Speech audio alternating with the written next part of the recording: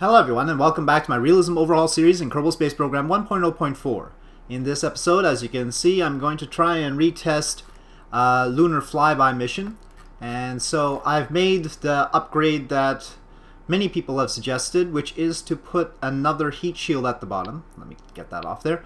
So instead of just having the pod's own heat shield, didn't get the decoupler there. Alright, so there is the heat shield, the new heat shield, and so it's just 2 meter heat shield, 200 ablator, and I've removed the ablator from the pod itself, so 200 ablator gone. This heat shield, if we take a look at the aerodynamics, claims that it is a lunar-rated heat shield. So, okay, well, we'll go with that. Now, then we have the decoupler, and then the service module. I've made one other change because we unlocked cryogenic stuff. I was able to add a fuel cell. If I can... Unfortunately, we're hitting the limit of everything, but here we have a fuel cell, and we have a fuel cell on the other side. And up here we've got a tank full of life support as well as hydrogen and oxygen. We also have additional hydrogen and oxygen in the service module and inside the capsule itself. We of course have the Atlas, was it the, no, Able, the Able core. Right, Able Avionics package on the top there. For the actual crewed mission, we would move this module down, and so we won't have it quite so tall. So anyway, here is the tank for the service module, and there's additional food, water, and oxygen on the service module. We still got the solar panels there. I've moved the RCS ports a little bit so that they don't blow at the solar panels. And of course we have this new engine, the Asterisk engine, which seems to be a good idea. Okay, well now we've unlocked hydrogen and oxygen stages, we can of course use the great RL-10. And so the next stage is an RL-10. It is configured to RL-10A31, so a little bit more expensive, 433 vacuum ISP, 66 kilonewtons of thrust. And you can see it's got a 12-minute and 45-second stage there, and so that up there is basically our Earth orbit payload. That was the intention anyway, but it turns out that we still need to use the third stage to get to orbit, to complete our orbit, just like we did previously. So if I reduced the third stage down to just the lunar transfer amount, I still couldn't build a rocket underneath that would get that to orbit, which was a pain, which was a serious pain. And I suspect it either has to do with the procedural inner stages, or it has to do with the weight of the guidance units, or it has to do with the weight of the tank, because by now I should be able to build a pretty darn good Saturn 1, right? And I've used the J2 here, but technically the Saturn 1 would have 6 RL-10s, and then at the bottom we'll have 8 H1s. And here these are configured to H1. And if we show a GUI here, come on. It is current config H1 Saturn 1, so that's nice. And the Saturn 1 was able to loft 20 tons to orbit. This cannot. Maybe the Saturn 1B was the one that could loft 20 tons to orbit. But look, I've got 9 of the H1s down there instead of 8. And now I've got 4 H1 boosters as well. So that's a total of 13 H1s. And instead of having 6 RL-10s, I've got 1 J2. So more thrust and more overall delta V in the stage. Well, at least more within the time. I didn't want to have a really long burn. And yet, with all of that power, and really about 200 tons heavier than a Saturn 1, I still couldn't loft 20 tons to orbit. So something's wrong here. Something is very wrong here. Saturn 1 was supposed to be able to send 4 tons to the moon. I've got 3.9 tons here, and I can't push it off to the moon. It's annoying. So, but anyway, here we are. It's a heavier rocket than before, even though I'm using cryogenic fuels. And that's partly because I've got the fuel cells as well as the solar panels, maybe the extra heat shield. I don't know. Another thing is that it's not properly reading the booster stage. You can see it's sort of smushed the booster stage and the core stage in together instead of reading them separately. I know that the boosters have about 1 minute and 40 seconds, so they do stage off before the core is finished. I don't know what the real max thrust weight ratio is, because it doesn't seem to be separating them out. Well, I think that just about says it all. So instead of Saturn 1, of course, I've named it Pluto 1. Good enough name, I think. But it's sort of disappointing. I wasn't trying to recreate the Saturn 1, but I was hoping for something, you know, compatible. Something that wouldn't be so grossly heavier while sending over a payload that was equivalent. Anyway, we'll see how this goes. We're testing out without a Kerbal, and everything seems to be packaged up just fine. Those are the boosters. Yep. Well, there's a little bit of a iffiness here. Okay, so let me get the launch escape tower. Well, that looks a little bit better, right? Now the launch escape tower is going after the J2 lights, right? And so we've got 12,800 meters per second according to that. So, okay, really tight though still. We'll try it out and we'll see what happens. So, I'm going to save this as is and build one. This is really the main thing for today. Oh, wait. Did not pass the editor checks. Mass limit exceeded, size limit exceeded. Aha. Taller and fatter. Well, we'll try and fit it in. Now, you'll note something, because I was trying to match the Saturn 1 initially, or at least get something close to it. So I've upped the utilization to 90% here and here. I decided not to do that with the core stage because I'm trying to keep it reasonable here. The base stages usually have 86% or less, I think. Okay, now how is it? Still 50 tons heavier and 4.5 meters. Okay, well, I guess I'll have to unlock the... I don't know what else to do. Yeah, I guess I'll have to unlock the launch pad upgrade. Okay, let's see. Yeah, it's $1 million for the upgrade. Well, we'll have to do it at some point. I guess now's as good a time as any time.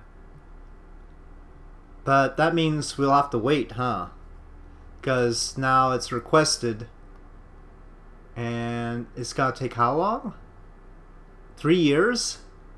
It's gonna take 3 years. Well, I guess I'm gonna have to rebuild that rocket and fit within the current restrictions. Okay, hold on. We seem to have a lot of science, don't we? We've only got miniaturization going on here. Let's take a look at the tech tree first, and then I'll work on that rocket and try and fit it in. Miniaturization is here, so let me remind it that it is already researching that. And it doesn't look like we can research anything here yet because this requires other stuff. It says requires electrics, but oh, that's because I can't research anything over 100 science. Mature 3-axis control. Well, that sounds important. Better plane stuff. Well, I'm not really doing plane stuff. Improved staged combustion. Ah. Well, so we can build a N1 rocket already? Actually, well, I mean, except for the size limit, yeah. So they're telling me I can build an N1. That could be handy. I was trying to... right now, my most powerful kerosene engines are basically the H1 or the Soyuz engines. The RD-107, was it? And the RD-107s are really big, physically big, so you can't cluster them as much. These will be more powerful. Nice ISP too. Okay, yeah, let's research that. That makes me happy. So, I guess flight control. And hopefully with these advanced flight control things, we'll get not only better cores, but also better fuels. So not hydrazine, maybe MH and N2O4, which I'm in dire need of. What do we need for capsules? I mean, it seems like... oh, it is probably the... technology has unresearched requirements. Basic capsules we've got. Improved instrumentation. Where's improved? It's the light bulb. We have both. We have basic capsules and improved instrumentation, and there's no other arrow going into it. So what unresearched requirements? Gosh darn it. Well, those heat shields are useless. Not rated for lunar returns. Well, you can keep it then. But it'd be nice to get to mature capsules eventually. Actually not. Oh, well, this is Mark II pod here. Okay, well, I don't know why that can't unlock. Let's take a look at what it would take to upgrade the research building, because we'll eventually want to unlock some of these heftier ones. Seems like it's 400,000, so I will go for that. We might as well queue it up. Okay, so they're working on that as well, and that'll take 1.5 years almost. Okay, let me work on my rocket. Okay, well, here we go. I've got it to within 700 tons and 60-meter height. And I did that by widening it a little bit to 5.2 meters and, well, reducing the size of the core stage, which, well, increased our thrust-weight ratio, but knocked off quite a bit of delta V, about 180 meters per second altogether. Yeah. Well, I don't know if this will get to the moon or not, but we'll certainly be able to test the heat shield, so that's a positive. So we can't really waste time. I don't think it's gonna take, I don't know why it's gonna take 172 days. Maybe the cryogenic engines. But let's get building. The problem is we don't have much time until the contract expires. Crew to lunar flyby 447 days. So you have just enough time to build one of these and then build the next one. Don't know why it's so much heavier for so little bang for a buck. Maybe do the fuel cells and the hydrogen and oxygen for them really take up that much? Might have to reconsider that since I'm already carrying the solar panels. Then again, I was able to take off the 2 solar panels on the pod itself, which is nice because they were ugly. Okay, save and build. Oh, wait a sec. It seems like the other one was placed on the build list even though it couldn't fit on the launch pad. Is that a thing? I should probably let me just scrap that one. It's getting in the way of the one that actually will fit. But that one, the one that was not fitting on the launch pad seemed to take much less time. Why? All I did was make the tanks smaller. That's literally it. I didn't change anything else. I just made some of the tanks smaller. And now this is taking 172 days, whereas the other one was gonna take 112. Let me increase my build time. I have, because I unlocked those 2 technologies, some extra build points. Does that reset anything? Well, that makes it a little bit nicer, but that's ridiculous. It's a smaller rocket. The other one was scrapped anyway. There wasn't anything, I mean, even if they were spare parts, the only thing was the tanks, and the tanks weren't identical. I don't get it. Hold that thought. I just remembered that we have this little all probe still hanging out, waiting to return. Ah, yes. This. And it's been around here for a lot longer than I think it should have been. 53 days? I haven't time warped to the... Oh, wait. This Pluto... Hold on. I quit out and came back in. Looks like this is still here. Maybe... no, that's just not good. Why is it... why does this one take more? It drives me nuts. Okay, I'm still going to decide to scrap that one. Yeah. And maybe could you use that scrap to build this one? Maybe? Anyway. So yeah, we still haven't time warped through to completing the Pluto one that can launch on the launch pad. Did it take our launch pad? Yeah, our launch pad upgrades are in the works. Okay, so that's the situation. Did it take...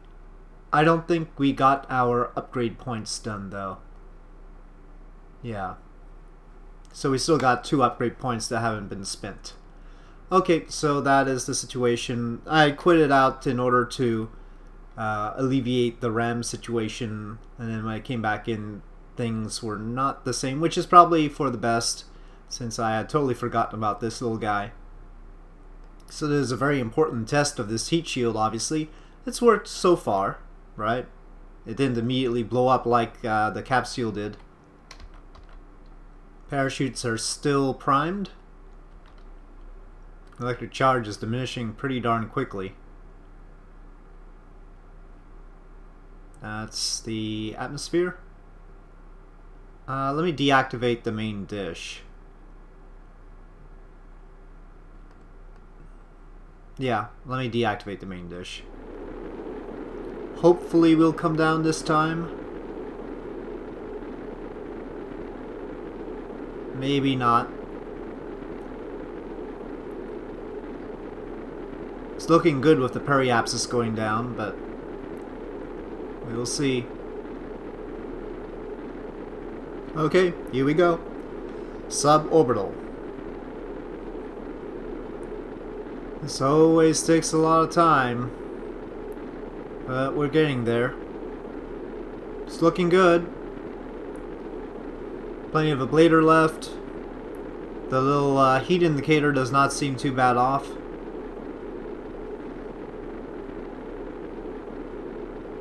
This is really the thick of it. Smart ASS is using hydrazine, but it's nowhere near maxed out. And looks like we'll peak at a little bit over 7 Gs. Alright, there we go. We are through. And I'm gonna temporarily reduce time warp. And we still have communication. Not for very long though, just a minute and 44 seconds left. Hopefully that'll be enough time. I don't think I need Smart ASS to continue controlling it like that. 20 seconds of power left. 2 chutes are out. These are presumably the drogue chutes. Yep. We now have no power. Let's see if parachutes deploy without power. Interesting question. We also have no connection. Drogue chutes have already slowed us down quite a lot, and it's got to take a while to get to the ground. Not really helping with orientation because they're sort of close to the center of mass. Okay, we've got parachute deployment of the drogue chutes, full parachute deployment. Still waiting for the main chutes, but we're already at 11 meters per second, so it should be fine.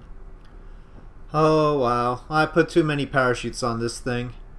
We're at 1.6 meters per second. It's gonna take forever to get to the surface at this rate. Maybe I should cut some chutes, but I can't. I've got no connection. Okay, it is in the water. It's gonna have trouble stabilizing, maybe? Alright. We are a recovering vessel. Let's see what we got out of it. Okay, wow. 32,000 data gathered from the film return camera, translated into 48 science. It's overdoing it on the 32,000 data gathered, isn't it? Data value had to have been very, very fractional indeed. Biological sample got us 14.6, recovery of the vessel got us 82.6 science. And we recovered the parts as well, 76.2% of the total value. Pretty good. We didn't actually fulfill a contract like that, unfortunately, but because that contract turned into science data from space around Saturn for some reason. But yeah, so let us see about upgrades. Yeah. And maybe I'll rush this one too. Okay, launch. Yeah, removing Jeb and launch. Okay, time warping to the right longitude of ascending node. By the way, one thing I forgot to mention earlier was that even though we unlocked cryogenic engines, we did not seem to unlock cryogenic tanks. We only unlocked service module tanks, which are of course heavier. That possibly hampered my ability to recreate the Saturn 1 and necessitated our heavy rocket here. For some reason, there's a box here. I don't know why there's a box there. 2 bars down here. That was a sudden G-force buffeting. But we seem to be alright. We're all filled up, I think. There's some diminishment of liquid oxygen there. Let's get going before that gets serious, shall we? Okay. Throttle up, SAS on. Beats me why it's going away that quickly. But yeah, let's go. Ignition. And launch.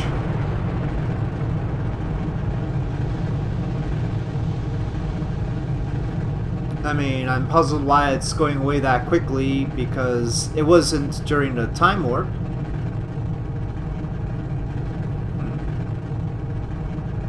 Okay, off we go. This has some serious thrust-weight ratio initially, so we can start turning soon. Like, probably now.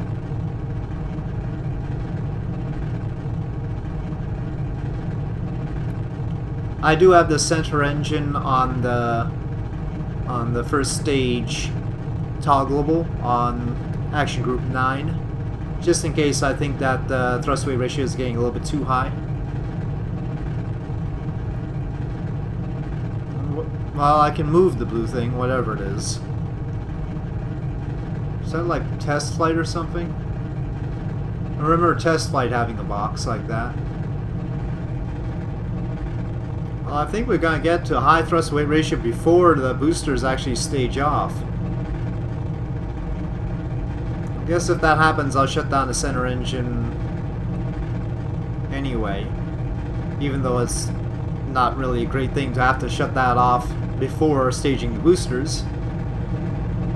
Oh, that's 4 Gs. I'll shut down the center engine. It's not gonna do too much though. Well, that's max acceleration. That's not our actual acceleration there.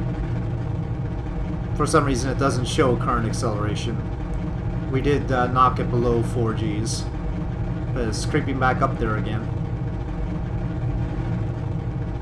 Funny, this G-force indicator is already reading like 5 Gs, but we're not there yet. Oh, what happened?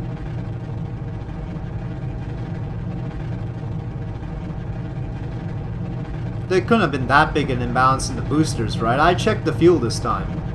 Oh, it must have been the boil off. Okay, booster set. I still have default tanks on those. I would like the cryogenic tanks. I'm not gonna make those service module tanks, for heaven's sakes. And there's gotta be a huge imbalance here too. Maybe I should switch it to service module tanks.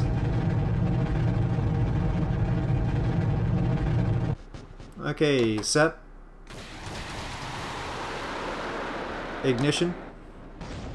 Alright, J2 is successfully ignited for the first time in the series. Very good. I've ignited many J2s before, but this is the first time for this one. Okay, let's stage off the escape tower, make sure that that's right. Okay. Off. Excellent. That is off. We're above 100 kilometers already. Things are looking good. Things are looking good. I still wonder about that box. Oh, here's test flight.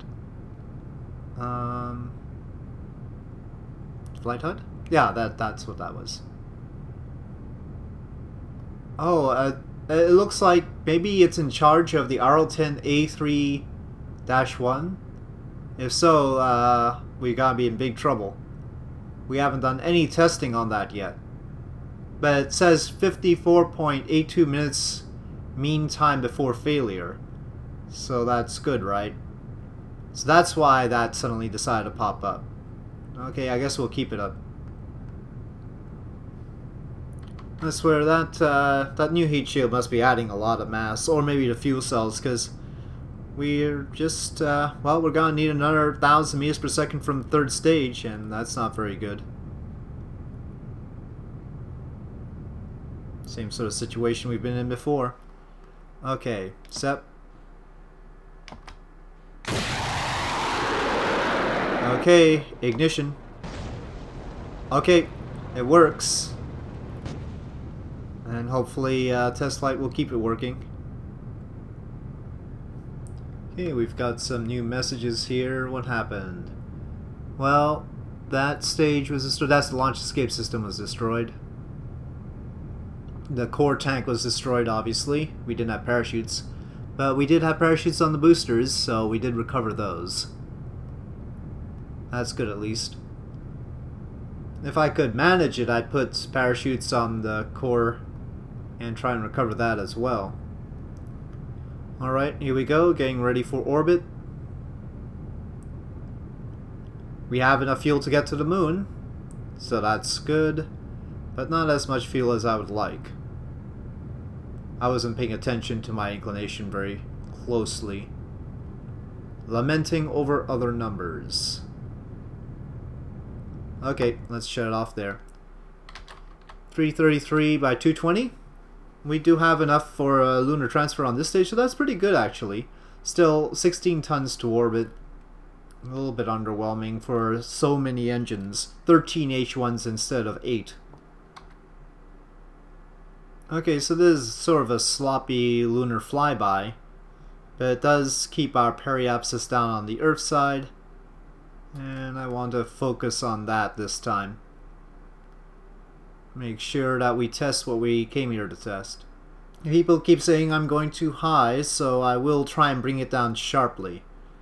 Let's say 65 kilometers. I know some people go lower than that, but I'll keep it at 65. The moon periapsis is 26,000 kilometers, so not close at all. But we didn't time it right, and we have this inclination issue.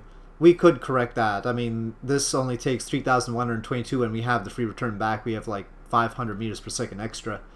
But again, I'm gonna just focus on what I'm supposed to test.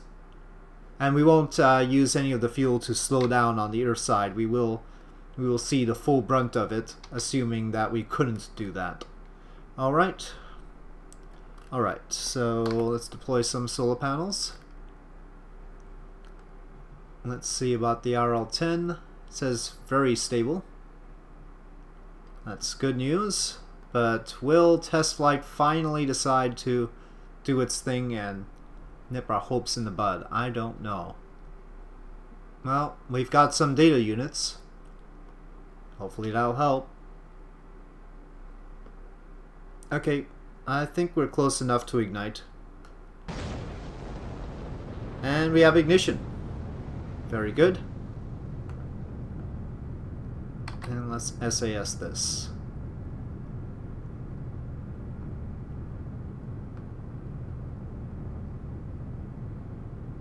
Alright. I will get back to you when the burn is close to completion, or when we're about to stage to complete the burn with the Astros. Oh my, oh my, oh my. Sorry, I wasn't recording during the long transit, and the RL10 just exploded. The RL10 just exploded. Well, it says okay, but I think it's wrong about that. We just lost the RL10. F3. Explosion! Exclamation mark. Okay, maybe it might not be safe to use the RL-10 with a crewed mission, huh? Especially since test flight seems completely clueless. Okay, right. Well, I guess we SEP and continue. We technically have enough delta V, so separation. And antennae are out. Okay, well, throttle up. And checking the asterisk, very stable, ignition. Well, off we go. Let me verify fuel cell functioning. Okay, looks like the fuel cell is working. Not too much hydrogen and oxygen consumption, but there is actually water input. There's a negative number there. So that seems to be right. But I don't see it producing much. Well, yeah, I don't know. Well, this says negative 0.7, and the solar panels are only making 0.45, because we should be draining 0.28, and we're getting 0.71, so it's generating 1 unit per second or so. Okay. I think we can accept that. But we can turn it off for now. But the question is, do we really need it? I don't know. Only for the last bit, when we dump the service module. But possibly, you know, the life support does take some electric charge. When the Kerbal is in, we're going to have more drain than this. Okay, let me shut this off and use the RCS to do the rest. Okay, whoop, that's a little bit too far. Well, we can't fine tune it that much. It's either 55 or 87. So we'll have to fine tune it later. Let's keep it to 87 for now. Okay. So, without further ado, let's proceed. I don't think there's any point taking SAS off just to have it spin around a whole lot. I'm not requiring any particular orientation right now. And if I want... the fuel cell is still running, is it, or not? Oh, we've got some overheating. The pod is still overheating, guys. I mean, you go, okay, well, it wasn't bad off before. Now it's overheating. Is it the sun? I have gotten no confirmation that the sun is the cause of overheating. Let's try it. Maybe if we turn it around, let's see if it cools off. Maybe they have done that thing. So, is this deactivated? Yeah, it looks like the only electric charge we're getting is from the solar panels. Alright. Okay, so let's flip around. Okay, so now our tail is to the sun. Yep.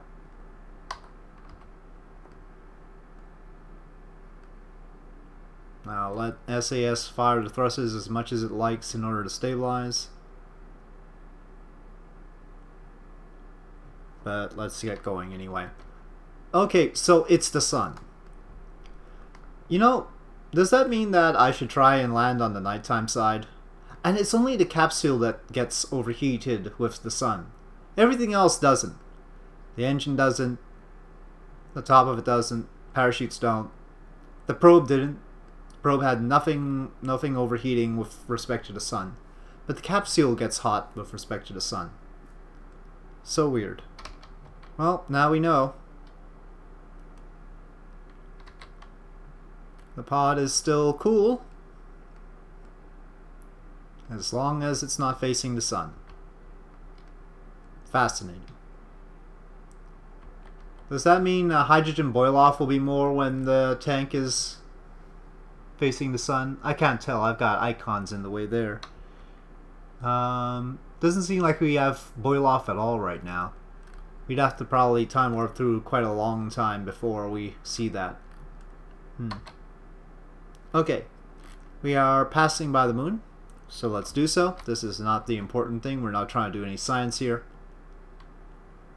Okay, we are out and we have a negative periapsis. That is not good. So, are we still oriented properly with the sun? Okay, I'll leave it like that and I'll just use RCS to adjust this. Well, I guess we probably should do some static fire tests of the RL-10. It's too important an engine to neglect it. Funny that it's one of the few that test flight bothers to pay attention to. Okay, well this is not working right at all. Let me turn that off. Let me try and control it myself.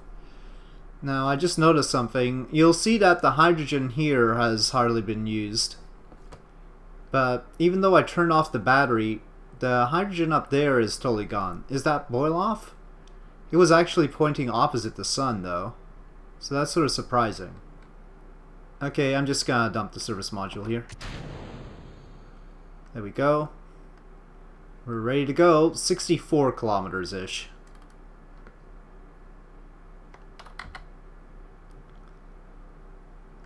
So yeah, I should have dumped it normal, but controls were not going where I wanted them to go.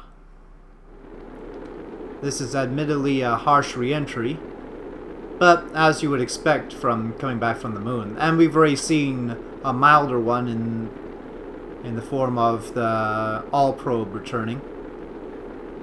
Okay, we have passed periapsis.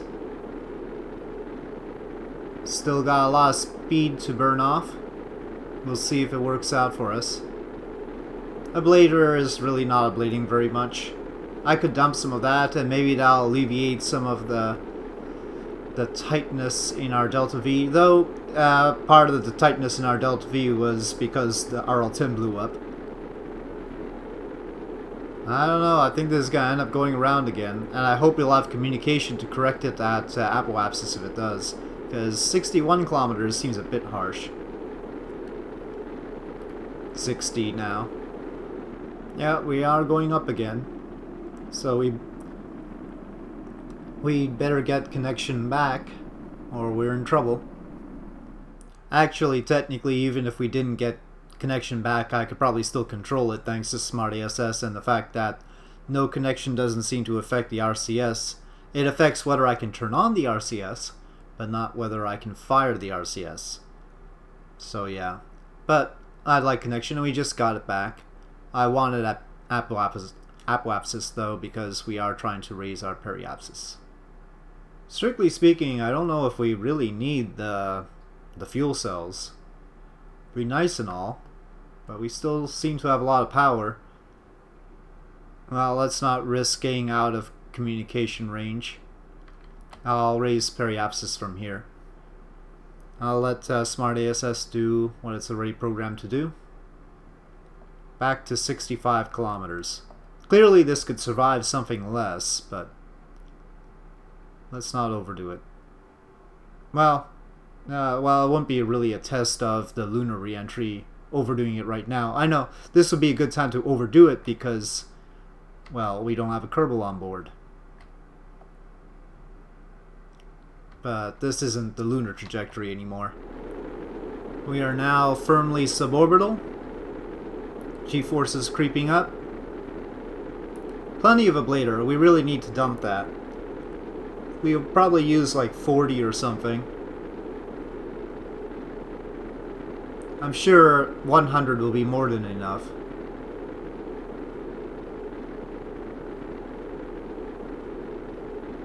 Keep in mind that we already had 200 gone from the pod itself, so we were only carrying 200. Does this pod have descent mode? It does, but I've never really reconciled myself with descent mode anyway, so I haven't really figured it out. I mean, I know what it's supposed to do, it's just it never seems to do that. Or sometimes it overdoes it. Never seems to do it just right. Looks like 7 Gs.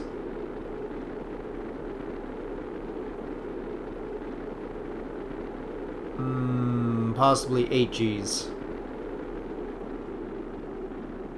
Okay, diminishing now. Let's check F3. 8 Gs. Not good. But for a little pod like this, I guess we'll have to accept it.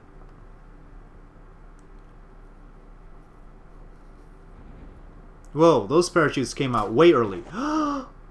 No! They were misconfigured. Well, I know what's next on my to-do list. Why would... I usually am very good about configuring the parachutes. I guess we've never gotten to this point with this pod before, have we? Okay, well, it's gonna be a pretty quick trip to the ground, isn't it? Okay, so, well, basically our space agency nightmare is over. We have managed to get a pod through the re-entry heating. The parachutes, obviously I'll have to work on, but that's simple enough. Alright, so yeah, maybe next time we'll launch a Kerbal on a lunar flyby. I guess that's the plan, though maybe the first thing we'll need to do is test some RL-10s to boost the reliability of them. Yeah, hopefully I'll remember that. Alright, so on that note, thank you for watching. If you enjoyed this video, please do press like. If you have any comments or suggestions, please leave them in the comment section below, and I'll see you next time.